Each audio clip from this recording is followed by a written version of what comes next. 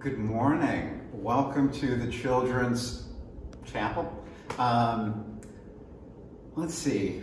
This morning I want to talk about our reading that comes to us from 1 Corinthians.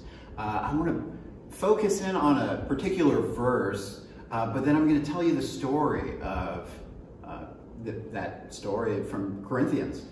So the particular verse says that knowledge puffs up, but love builds up.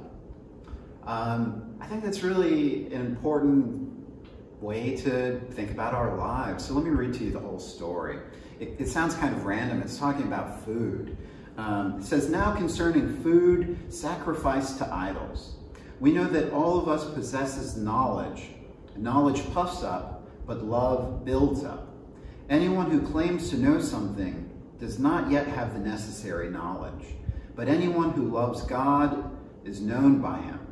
Hence, as to the eating of food offered to idols, we know that no idol in the world really exists, and that there is no God but one.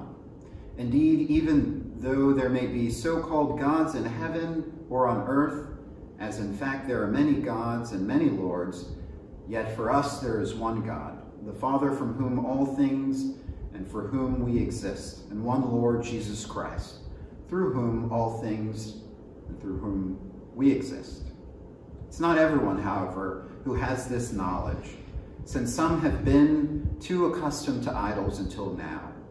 They still think of the food they eat as food offered to the idols, and their conscience, being weak, is defiled. Food will not bring us close to God. We are no worse off if we do not eat it, and no better off if we do.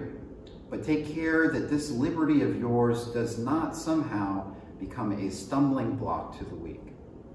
For if others see you who possess knowledge eating in the temple of an idol, might they not, since their conscience is weak, be encouraged to the point of eating food sacrificed to idols?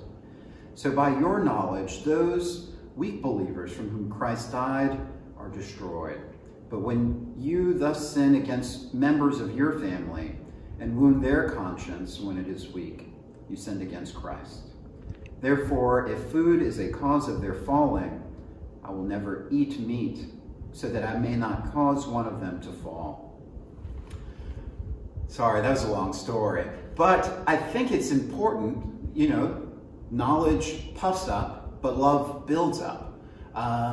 To say that, we don't all live the same way. We don't all have the same kind of knowledge. We're not all, brought up in the same way. But it is not our obligation to look onto others and think that we're better than them because we're different. Knowledge puffs up, but love builds up. It's our job to love one another, to look to others and say, yeah, we might be different.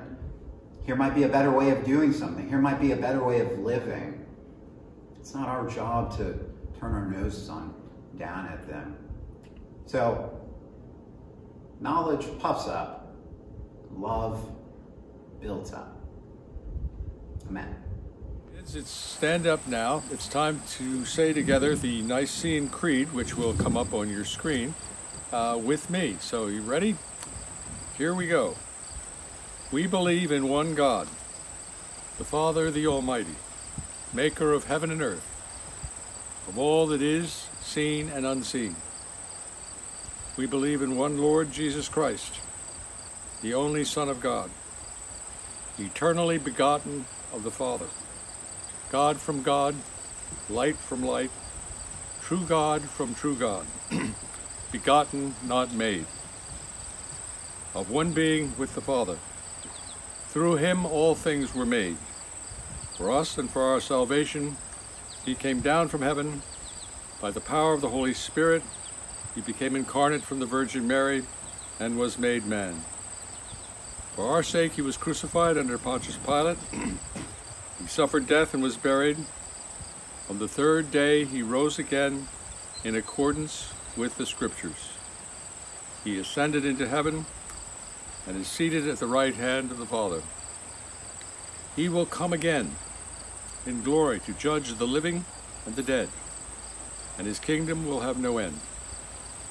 We believe in the Holy Spirit, the Lord and giver of life, who proceeds from the Father and the Son. With the Father and Son he is worshipped and glorified. He is spoken through the prophets. We believe in one holy Catholic and Apostolic Church. We acknowledge one baptism for the forgiveness of sins. We look for the resurrection of the dead and the life of the world to come. Amen. Well done, kids.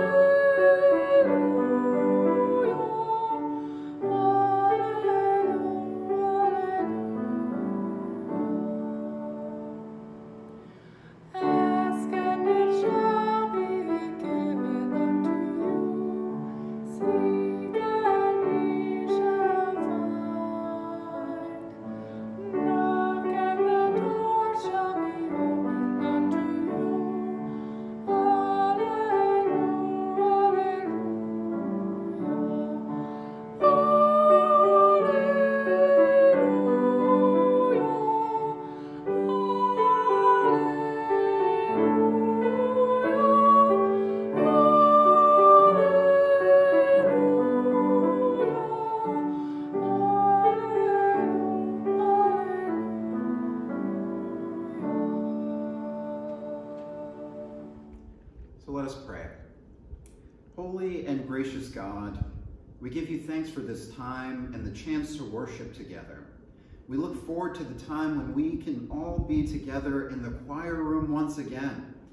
Now be with us as we join our parents once again for the prayers of the people for today. In your name we pray.